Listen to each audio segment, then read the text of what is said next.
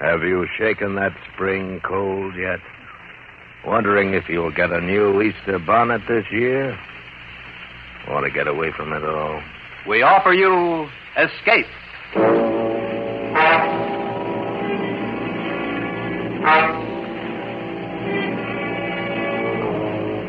You were aboard a Chinese junk when aground off the coast of Borneo.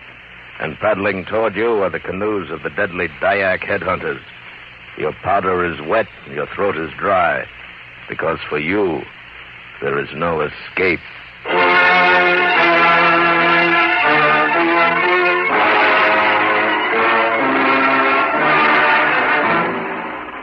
Escape, produced and directed by William N. Robeson, and designed to free you from the four walls of today for a half hour of high adventure. Tonight we escape to the Orient of 150 years ago, to the Manila of 1790, in Richard Matthews Hallett's story of a wooden ship and an iron man. Misfortune's Isle.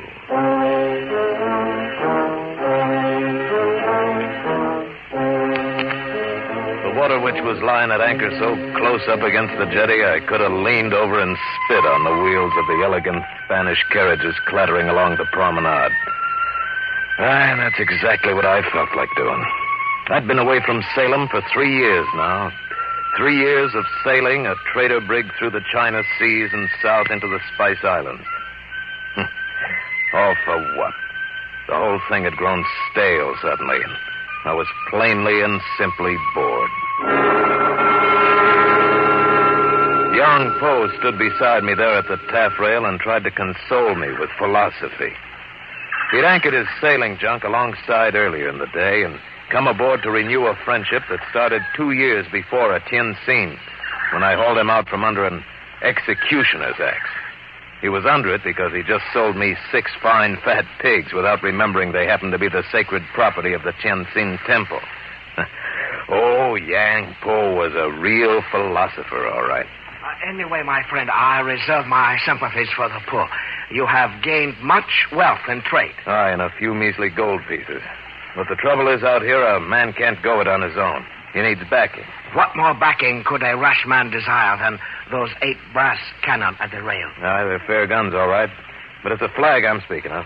Do these unworthy eyes not see a pin up there at the masthead? The bunting of Salem swings no weight out here. In the south, it's the Dutch who call the turn. On the coast, the British, and here in Manila, it's the Spanish. Man had... Young Po. There she comes now, in the second carriage there. That's the 4th time since high noon she's come back. 4 fine horses and 2 footmen. She rides in style. Watch. She'll look up at the ship. She has every time today. There, you see? That one. The little caged bird. You know her? I know of her. She is wife of Don Narciso Crispo, the Spanish nobleman who is Captain General of the island south of Zamboanga. He is in residence here in Manila. She looks very sad. Why is she called the little caged bird? One glimpse of Don Narciso would answer your question better than 1,000 words. She's very beautiful, too. I'll swear she looked back and smiled just then. Captain Arad, once in pity, I set free a parakeet which I had found caught in a net. I still bear a scar from its beak. Some things may be worth taking chances for. I find it so much simpler to go to sleep and dream of maidens on the moon. Oh, but the moon's too far away. Hey, Rad, where are you? Huh? Oh, up here, Michael, on the quarterdeck.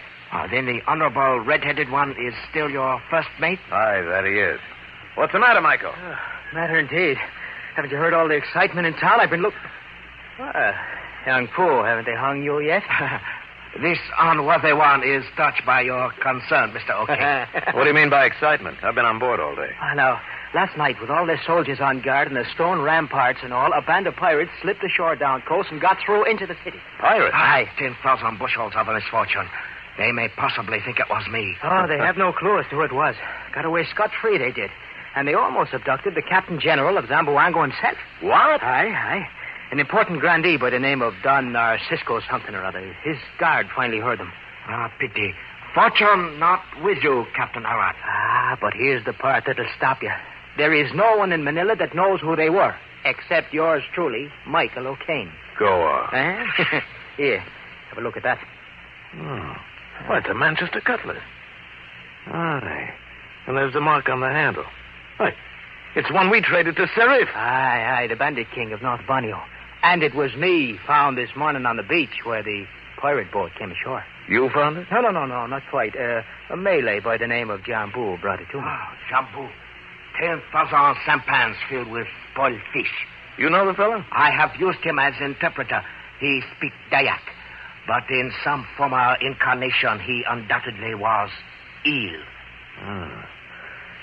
You know, I think this may be exactly what I need. Need? For what, I read? To make fortunes for the three of us. I certainly remember an unexpected appointment.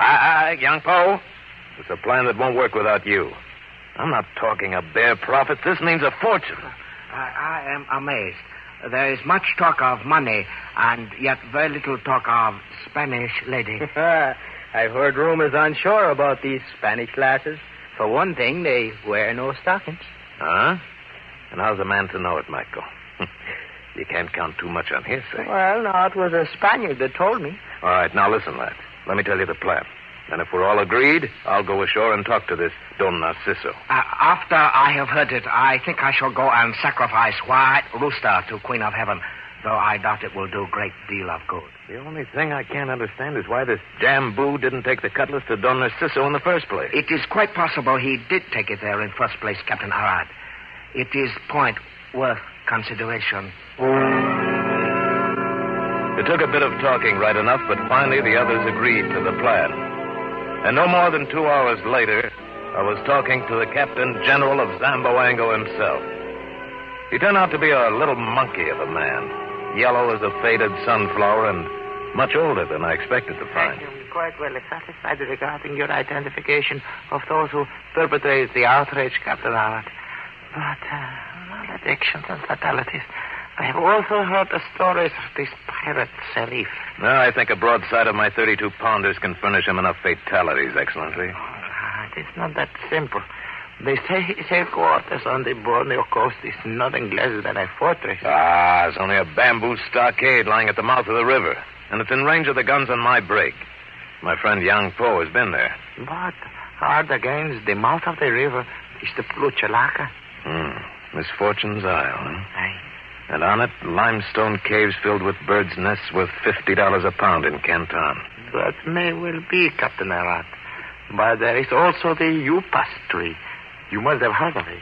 Aye. But I count little on hearsay, Excellency. It is not hearsay.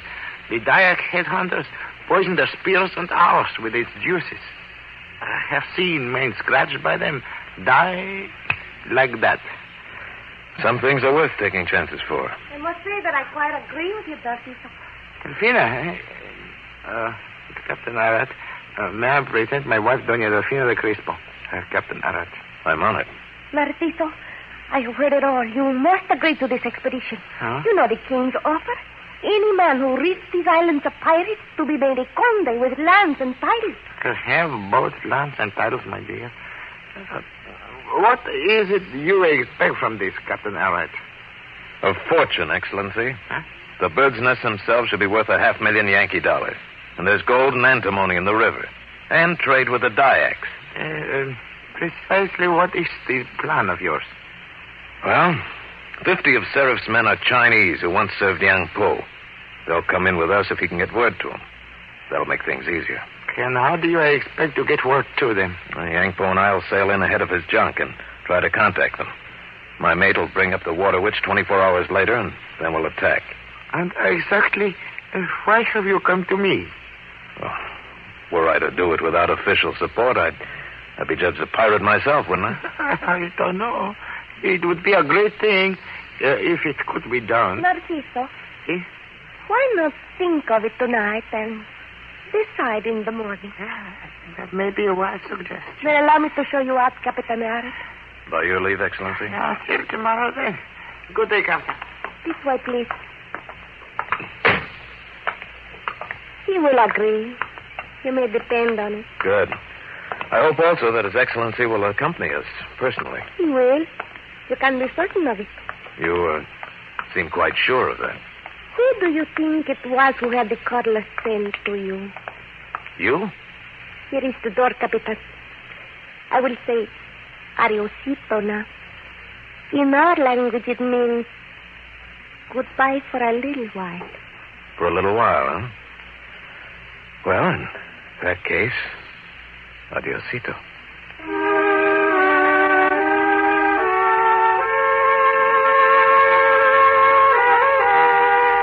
Delfino was right. The next morning, he agreed to it.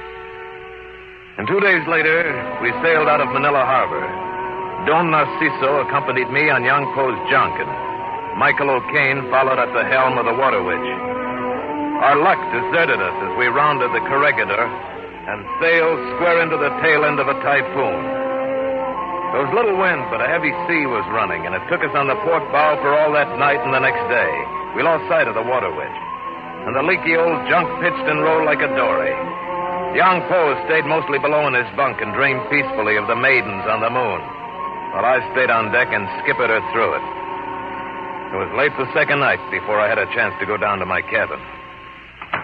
Buenas noches, Capitan. Delfina! What in the name of the devil are you doing aboard? Being tossed about mostly.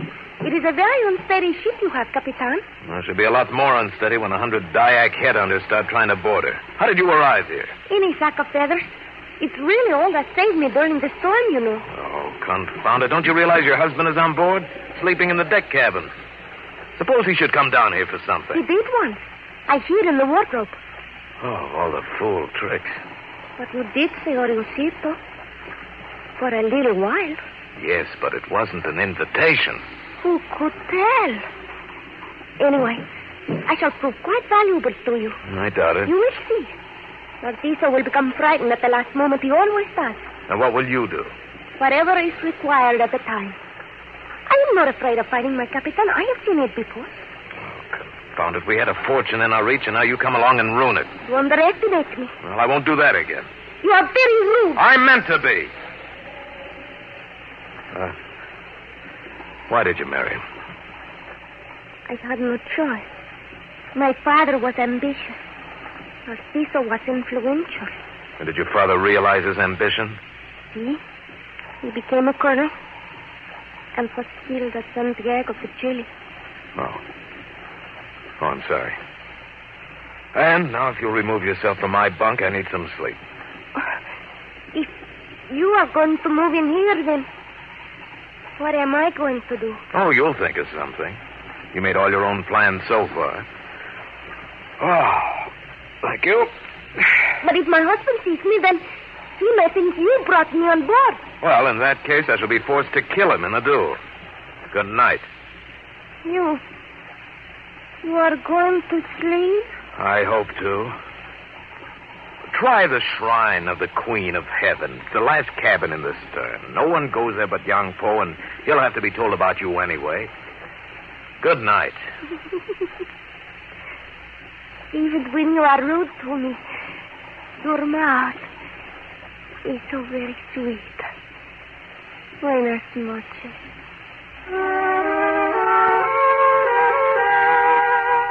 Well, woman or no woman aboard, it was too late to turn back now.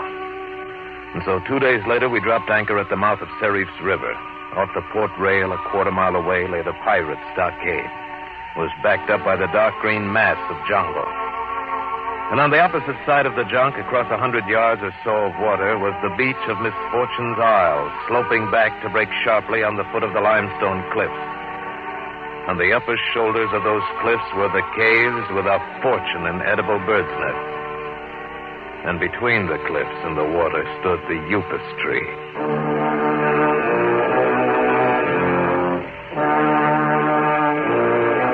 A 100 legends were told about the Upas tree, how its shadow could kill a man, and how the spirit of a white goddess was prisoned in the thick, dark foliage of its top, and how birds that lighted on its branches fell dead to the ground.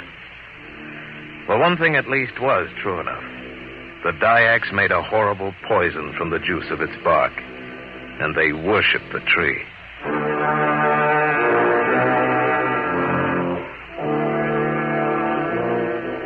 Young Po took the renegade interpreter, Jambu, with him and went ashore to pay his respects to Serif. And at the same time was to pass the word to his Chinese friends. It was late afternoon when he came back, and I'd become nearly as uneasy as Don Narciso. Young Po came aboard alone and motioned me to follow him below, saying nothing until we were alone in my cabin. It is my humble opinion, Captain Arad, that heaven favors us with decided lack of fortune. Why? What happened? Serif, most polite. I, most polite. We enjoy most friendly conversation while we both held our knives beneath our robes. All very polite. Well, did you get word to your men? Serif blessed with presence of 200 Dayaks and 50 Malays. My own brethren are unfortunately down the coast for 2 days. Oh, that's a bad piece of luck. But I have news of much worse one. Jambu, that son of 10,000 devils, has deserted us. Deserted us? He has joined Serif. Oh, he'll tell him exactly what we're planning. Do not believe Jambu would do such a thing. Delphina, I told you to stay out of this cabin. Jambu worships me. He is my slave wife. It was he who helped me sleep on board. Oh, so that's why he's done it. He has not deserted. What could he hope to gain by it? You, probably. This unworthy one offers suggestion that we stand out to sea until water which come tomorrow. A fine idea, except for one thing. Your sleepy little sons of heaven left the cable slack. We're grounded on a mud bar with no chance of moving before the tide tomorrow morning. We'll have to stand and fight. Yes, they are so careless. I forgot to tell you, they even neglected to cover powder during storm. The water ruined it.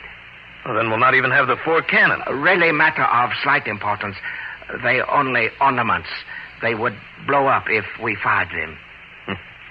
You could hardly have picked a more suitable time to tell me.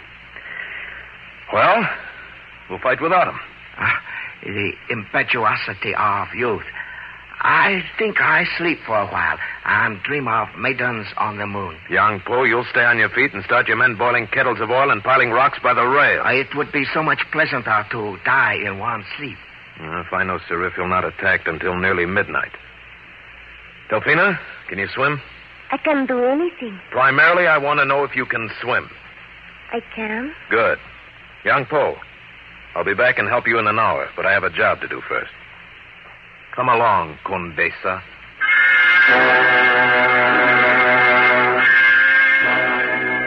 It was dark when we slipped into the water and struck out for the island.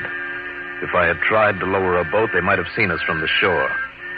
I could see no other way to keep her out of it. The rest of us had no chance. I knew how the Dayaks fought. We could expect no help. And on board, she would have been the only one of us left alive. Aye, Jambu would see to that. We made the beach safely, crossed it, and worked our way up the steep path on the face of the cliff. Finally, we reached the ledge in front of the caves. Oh, it is so dark here. It frightens me. Well, there's nothing to harm you. Bats in the caves, perhaps, but nothing else. I am to stay here alone, then? Aye, until the water witch comes into anchor tomorrow. Light this torch, then, and signal them. They'll come ashore and take you off. Tomorrow? Where will you be tomorrow, Aret? You are going back there to die with him, aren't you? We'll have a fighting chance. You have no chance at all. You know it. Don't go. Stay with me, Aret. You know that's impossible. No, this man, young Po, is no better than a pirate himself, and you cannot help him by losing your own life. Or stay with me. And what of your husband? Do not go back. I beg you. Please, Aret. Delphina, you have a deadlier poison than the Upas tree itself. Will you force me then to stay here in safety and watch you die on those decks there below us? Will it make so very much difference to you? So much that I would not care to be alive tomorrow. In Manila, I hated my life. I prayed for earthquakes, pirates, death, anything.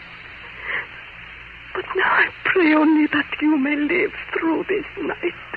Delphina,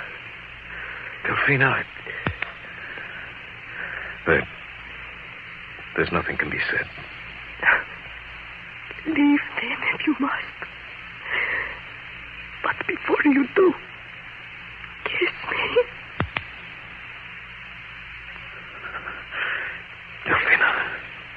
Buenas noches, precioso.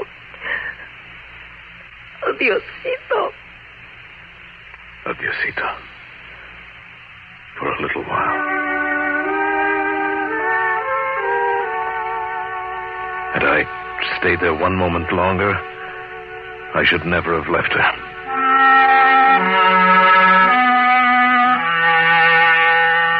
Back aboard the junk, I found young Poe rushing preparations for the hopeless fight that stood ahead of us. Don Narciso was shivering on the quarterdeck, and I saw no reason to tell him his wife had made the trip with us. The Chinese crew had piled stones and smoke pots at the rail, ready to throw down on the heads of the Dyaks who would try to board us, and kettles of oil were being heated over a brick hearth by the mast. Paper lanterns had been lighted and hung about the rigging. But outside the narrow limits of the deck, we could see nothing. Nothing but the black wall of the Borneo night. That same dark wall shut off any sight of the Upas tree and of the cliff face where Delfina lay hidden. But I knew from the ledge she could see us moving about on the lighted deck. I loaded my pistols with the only dry powder aboard, and we waited. There was no light on shore and no sound. And 3 hours went past.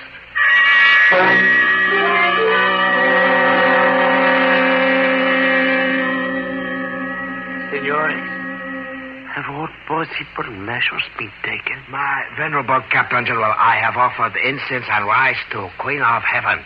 If our enemies prevail after that, then we have mistreated them in some former life. I go below to sleep. Sleep? And who is to give orders to your men? They give them to one another, Excellency. They are all commanders in their own right. We may perhaps meet later in third or fourth heaven. With powder, a trader aboard, and the ground of the ship. I might warn you before the attack starts, Your Excellency. Stay away from the rail, at least until after the smoke pots are thrown. Oh?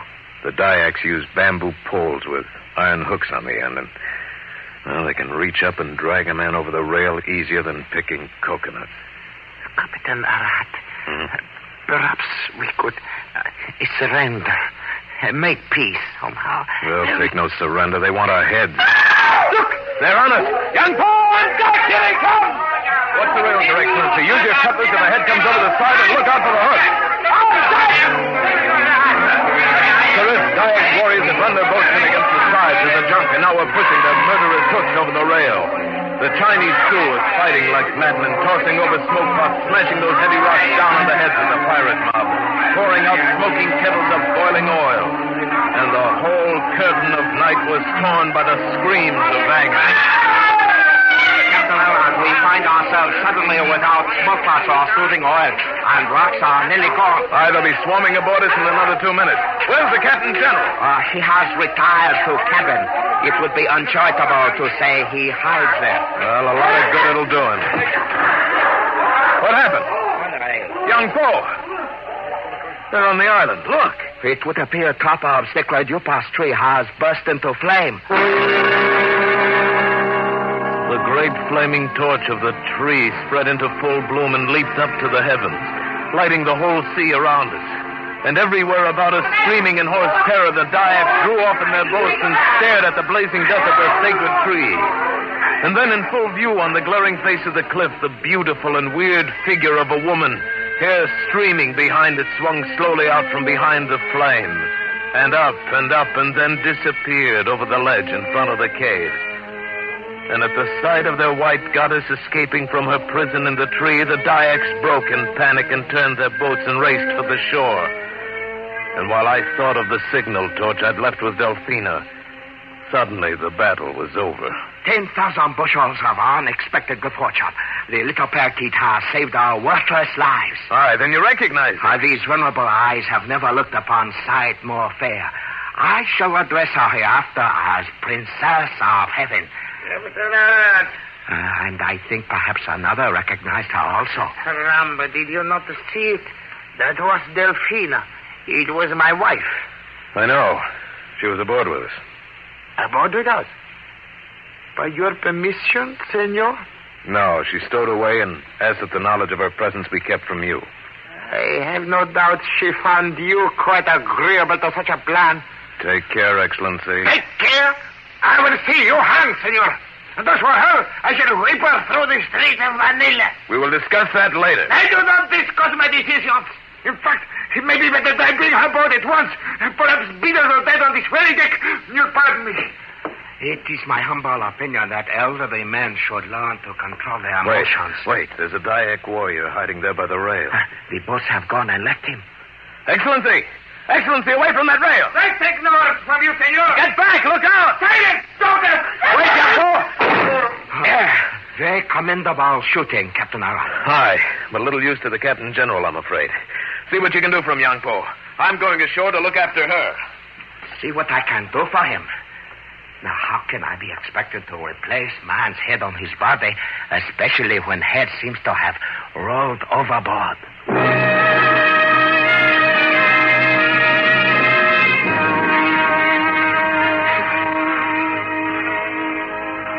There's not the least bit of use in giving me a poet's blind, you old reprobate. It was nothing but pure luck that kept me from sailing in here this morning and finding nothing but your heads all a-smoking in a row. Life moves only according to dreams of Queen of Heaven, Mr. O'Kane. Not to mention, of course, those of Princess. Oh, that Spanish lass, eh? And quite a one she's turned out to be. I plan to devote the remainder of my unworthy life to rescue of small birds from nets.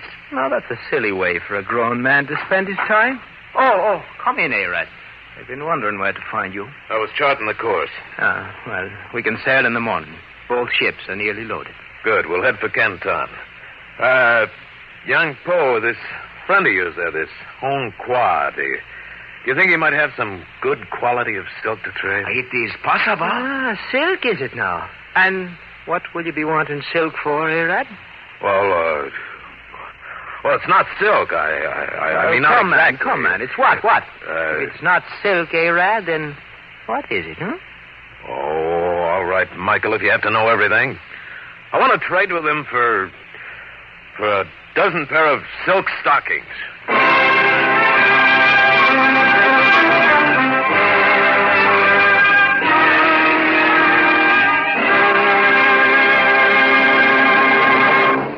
Escape is produced and directed by William N. Robeson, and tonight brought you Misfortune's Isle by Richard Matthews Hallett, adapted for radio by Les Crutchfield, with Paul Frees as Captain Arad, Virginia Gregg as Doña Delfina, Bill Conrad as Young Po, Barry Kroger as Don Narciso, and Tony Barrett as Mike O'Kane. Next week, when you're tired out from doing nothing all weekend, when Blue Monday stares you in the face, next week at this time when your problems seem just too much for you, we offer you Escape.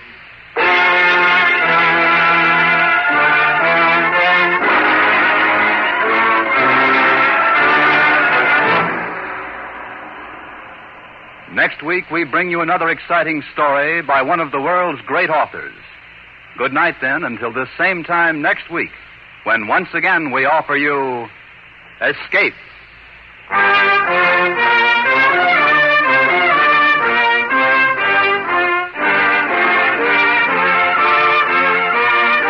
This is CBS, the Columbia Broadcasting System.